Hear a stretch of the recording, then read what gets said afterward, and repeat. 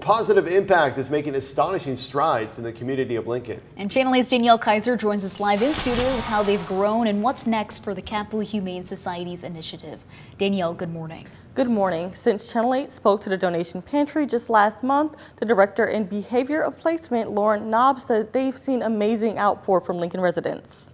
We kind of went through a dry spell there where we weren't getting as much, and then once we got the word out again with the news, we got a lot this last time. Nobbe says when they started back in May, donations were far few and in between, but sizable donations are supplementing the pets and owners in need. It's been great. I mean, last week we fed, I believe, I want to say like 300 pounds of just dog dry food.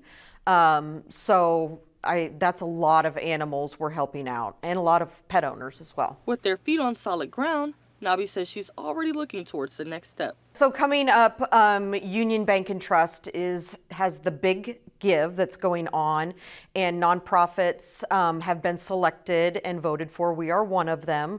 And if you win, you get $1 million towards your nonprofit. The nonprofit says they use the funds to help expand the pantry space, give spay and neuter vouchers, and even pet fee assistance when it comes to renting. It would also help us expand to do grooming, behavioral training with dogs, even cats.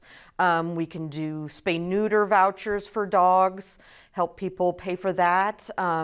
Also deposits for rental property. A lot of people can't afford, they want to bring their cat or dog, and we want to help pay for that deposit. The big give begins in September, and if selected, Positive Impact could make fantastic strides.